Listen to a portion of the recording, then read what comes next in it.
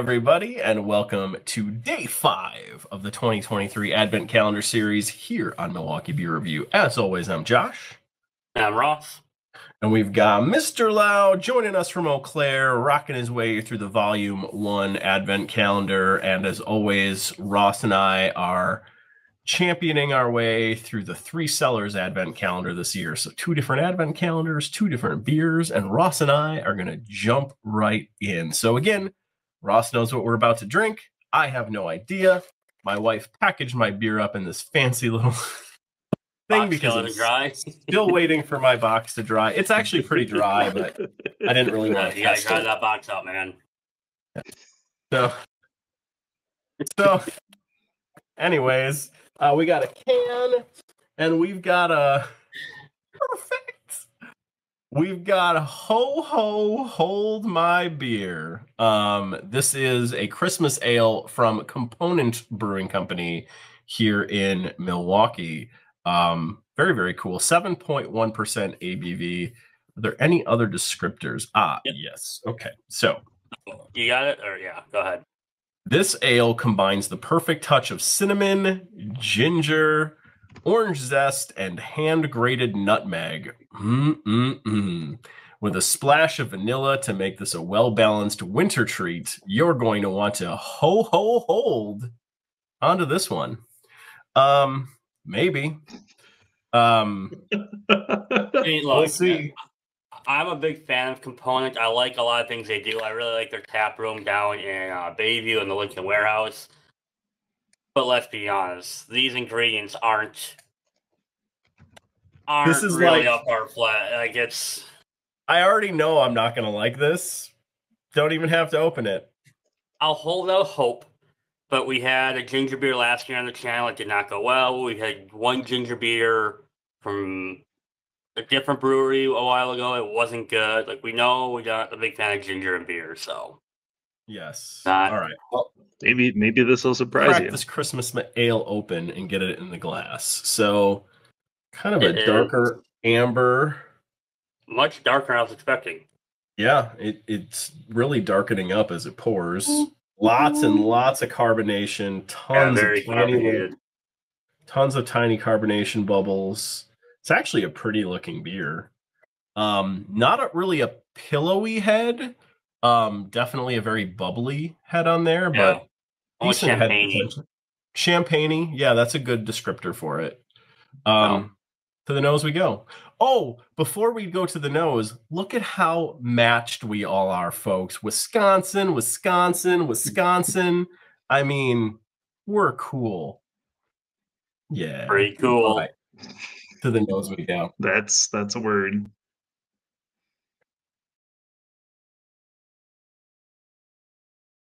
This is entertaining.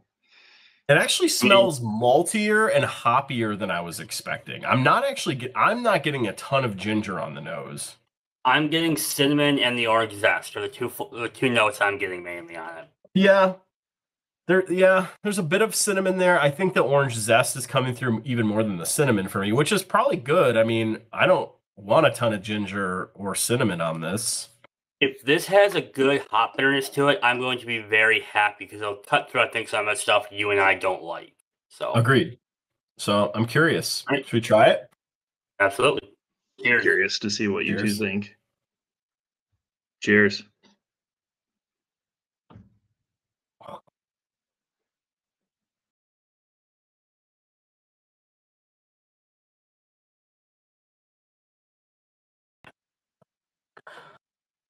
I think I like it more on the second sip than on the first. The ginger punched me in the taste buds on the first sip.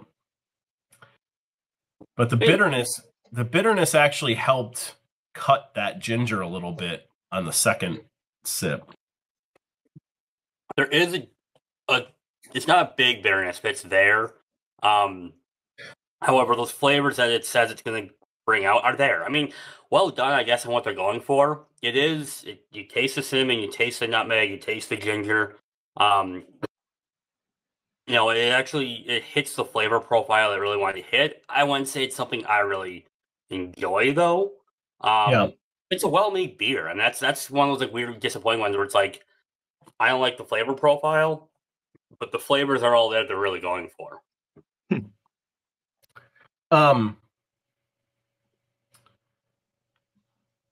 I don't know that it's hop bitterness, but definitely like all the flavors really hit you on the front. Like it's not like there's a change as you go from the front end through the back end of the beer. Like it's like, bam, here's everything.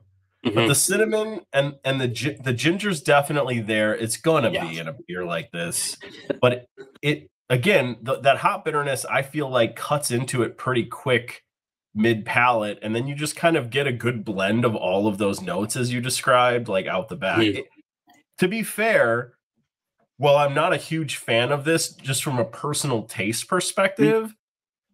This is probably one of my favorite beers of this style with these types of ingredients that I've probably ever tried. It's actually drinkable for me. I think you and I are on the exact same page with this. Like I completely agree. Like it's outside my style, but a lot to respect for what they did here. I think they hit it really well. And, you know, we said it in the last one, Lyle, you were asking some questions like, do you rate beers differently based on flavor, because of adjuncts and all that? And this is a good example where it's really well made. They did a really good job hitting the flavor notes. But a preference style, it's just I don't like ginger. I don't like cinnamon. I'm not a big fan of nutmeg in beer.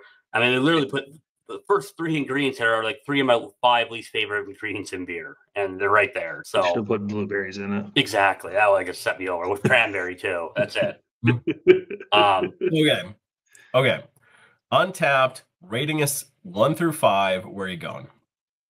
I'm putting this at 3.25. And honestly, the only reason I'm giving it 3.25 is purely on the quality of how they made it. And it's just losing a lot of points because of my personal preference. But I mean, it's really well-made beer. It's really well done. Props to Component for putting some out there like this. I think if you like this style, this is going to be very high on your list of Christmas beers that you want to get. I'm actually going to leapfrog you and go 3.5. Sure. Flirting with a 3.75. I actually was considering going that high out of respect to how well they brewed the style. It's hard for me, if you saw my first reaction to this beer, it's hard for me to put a beer north of a 3.75 if I can't say I would ever want to drink it again. If that gives you any explanation, Andy. But like, it makes sense. The 3.5, I think, is a fair score. And if you like these kinds of beers, it's probably a 3.75 for in this beer category in reality. So not that these are out all year long, but if someone's gonna hand me a Christmas beer and it's one of these, hey, give me a ho hold my beer.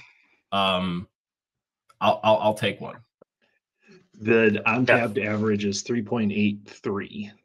Okay. In case you were wondering. Yeah. And probably somebody who's ordering this on purpose knows what they're getting themselves into. I hope. One would think. I'd try it. I would definitely suggest anyone to try it. I mean, it's unique in that sense. So you tried Pop Ghost too. Yeah. Yeah. Sounds good. What else will try? All right. What you got? I don't know. Volume 1. No.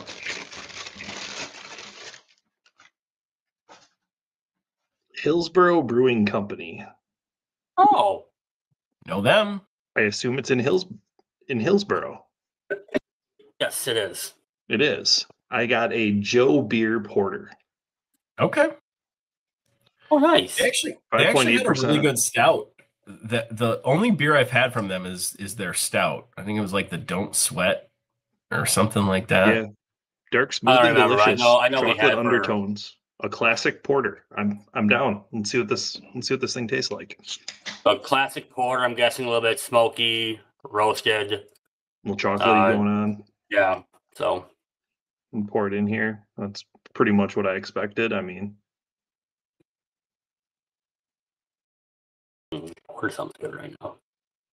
Decent amount of carbonation, I feel like. Which I guess is a good sign that it didn't go flat or something. I don't know how long it's been sitting around. The can looks like it. I feel like the can looks like it maybe was made a long time ago. I don't know why. I think it's just their label. Yeah, they have a bit of a old school style to them. Oh yeah, there's like the smokiness and maybe a little. I mean, it said chocolatey notes, and maybe you get a little of that chocolate undertones kind of come through. But I mean, it smells like a porter. It smells delicious. I have a feeling this is going to taste quite lovely. Quite lovely. Quite lovely. Let's find out. Cheers. No cheers. Ooh, cheers. I don't get any like of that smokiness that I was getting on the nose in the beer, which is surprising. It's a lot more. It is fairly heavily carbonated. I feel like it's quite even on the tongue. It's got a lot of bubbles going on. Let me take another sip. Well, maybe I get that smokiness now.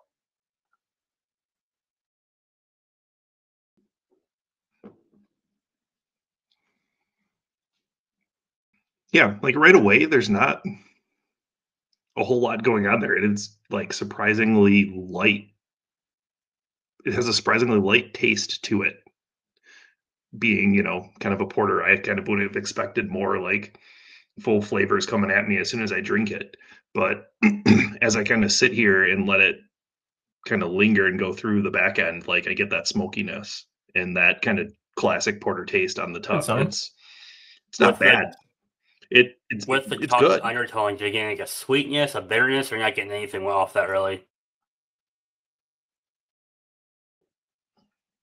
Not really getting maybe a slight hint of like sweetness right there in the middle, but not a lot of that. Like there's not really a lot to it. It's surprisingly easy to drink.